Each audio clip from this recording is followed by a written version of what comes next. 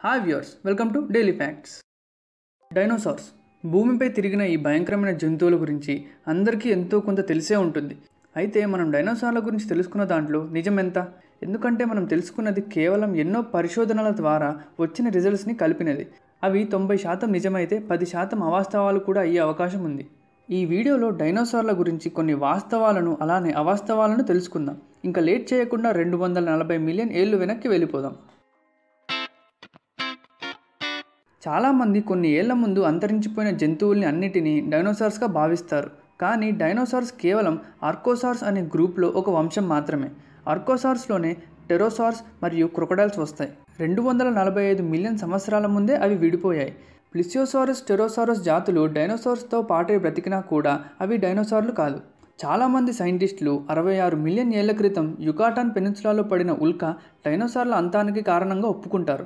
అయితే చాలామంది ఇది ఒక్క క్షణంలో ముగిసిపోయింది అని అనుకుంటారు. కానీ చాలా డైనోసార్లకు ఆ ఉల్క ప్రభావం నుండి చనిపోవడానికి కొన్ని వందల సంవత్సరాలు పట్టింది. పక్షులు డైనోసార్ల నుండి రూపొందాయి అని సైంటిస్టులు అనడానికి చాలా కారణాలే ఉన్నాయి. ఆ ఉల్క సృష్టించిన ప్రభావం వల్ల మిగతా డైనోసార్లు చనిపోయినా ఏవియన్ గ్రూప్ డైనోసార్లు బ్రతికాయి. అందుకే ముసళ్ళు, తాబేళ్లు కన్నా ఆస్ట్రిచ్, చికెన్, ఈగల్ లాంటి మిగతా పక్షులు అన్ని డైనోసార్లకు దగ్గరవి. అలానే చాలామంది ఈ భూమిపై మొదటి డైనోసార్లు పురాతన రెప్టైల్సే అని భావిస్తారు. నిజమైన మొదటి డైనోసార్లు 230 మిలియన్ ఏళ్లకు ముందు పుట్టాయి. కానీ మొదటి రెప్టైల్స్ మాత్రం 300 మిలియన్ ఏళ్ల ముందే కార్బోనిఫెరస్ కాలంలో వాటి యాంఫీబియన్ యాన్సిస్టర్స్ నుండి రూపొందాయి. డైనోసార్లు అన్ని పెద్దగానే ఉండేవి అనేది నిజం కాదు. జురాసిక్ పార్క్ లాస్ట్ వరల్డ్ చిత్రంలో మనకు చూపించినట్టుగా అతి చిన్న సైజు నుండి పెద్ద సైజు వరకు ఉండేవి. అత్యంత చిన్న డైనోసార్లలో ఇవి ఒకటి. డైనోసార్ల యుగంలో ఉండే మిగిలిన జంతువులు ఎప్పుడూ డైనోసార్లకు భయపడుతూ ఉండేవి అని మనం ఊహించవచ్చు.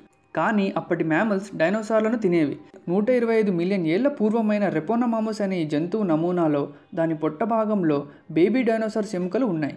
డైనోసార్స్ ఎలా అరుస్తాయి? ఇలా అనే మనకు తెలుసు. ఎందుకంటే ఇది ఆ చిత్రాల దర్శకుల ఇమాజినేషన్ మరియు రీసెర్చ్ నుండి వచ్చింది.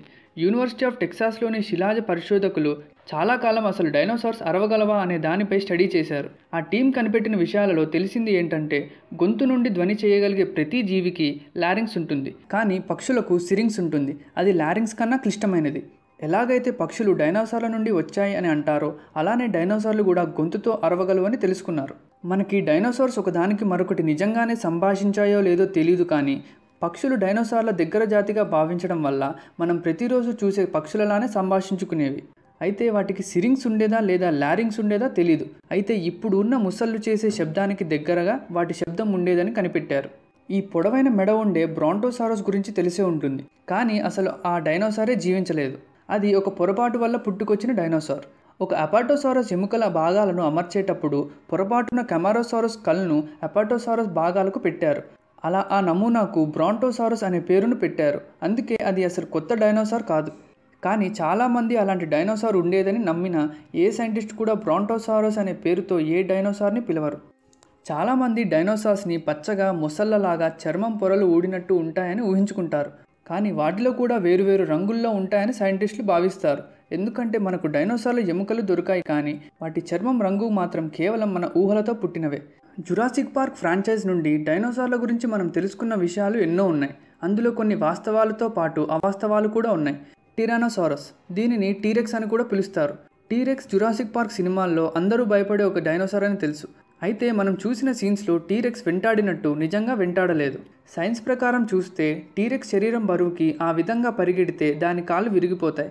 దాని వేగం గంటకి 15 మైళ్ళు మాత్రమే అని సైంటిస్టులు భావిస్తారు.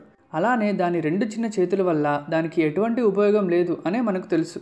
కానీ ఆ 2 చిన్న చేతులు చాలా బలంగా ఉంటాయి. దాదాపు 860 పౌండ్ల బరువు మొయ్యగలవు. జురాసిక్ పార్క్ సినిమా చూసే వరకు చాలామందికి వెలోసిరాప్టర్ గురించి తెలిసి ఉండదు. ఒక మనిషి అంత పొడవుతో పాటు చాలా తెలివితో ఉంటాయని మనం చూసి తెలుసుకున్నాం. కానీ నిజానికి అవి ఒక పెద్ద కుక్క సైజు కూడా ఉండేవి కాదు. అలానే వాటికి ఈకలు కూడా ఉండేవి. చెప్పాలంటే కోపంగా ఉండే ఒక పెద్ద కోడిలాగా ఉండేవి. ఇక సైంటిస్టులు డైనోసార్లను క్లోన్ చేయడం కూడా జురాసిక్ పార్క్ సినిమాల్లో చూసాం. అయితే నిజంగా ఇది సాధ్యమా అంటే కష్టమే అని చెప్పాలి. జురాసిక్ పార్క్ చిత్రంలో చెట్టు జగురులో చిక్కుకున్న దోమల కడుపులో నుండి డైనోసార్ల డిఎన్ఏను తీసి వాటిని తిరిగి సృష్టించడం చూసాం. అయితే మనకు దొరికిన ఈ దోమలు లేదా పురుగులలో ఉండే డైనోసార్ బ్లడ్ నుండి డిఎన్ఏ దొరకడం అనేది చాలా కష్టం. ఎందుకంటే ఆ రక్తం కేవలం ఒక్క డైనోసార్దే అయ్యి ఉండాలి. అలానే అది ఒక ఆడదోమ అయ్యుండి చెట్టు జిగురులో చిక్కుకోక ముందు చాలా రక్తం కలిగి ఉండాలి. చెట్టు జిగురులో శిలాజీకరణం అనేది చాలా అరుదుగా జరుగుతుంది. అయితే ఇప్పటికి దొరికిన శిలాజాలలో దోమలు, పురుగులు డైనోసార్లు అంతరించిన తర్వాత జిగురులో చిక్కుకున్నవి. ఒకవేళ ఇవి అన్నీ కుదిరినా కూడా ఆ రక్తం దోమ శరీరం లోపల ఉండడం వల్ల దోమ DNA కూడా కలిసే అవకాశం ఉంటుంది. 2017లో క్రెటాసియస్ కాలంలో బ్రతికిన ఒక పురుగు ఒక ఈకతో పాటు చెట్టు జిగురులో దొరికింది. కానీ అసలు అది ఏ డైనోసార్కి చెందిన DNAనో చెప్పడం కూడా సాధ్యపడలేదు. వ్యూవర్స్, మీకు ఈ వీడియో నచ్చినట్టయితే వీడియోని లైక్ చేయండి. Thanks for watching. Subscribe to daily facts for more videos.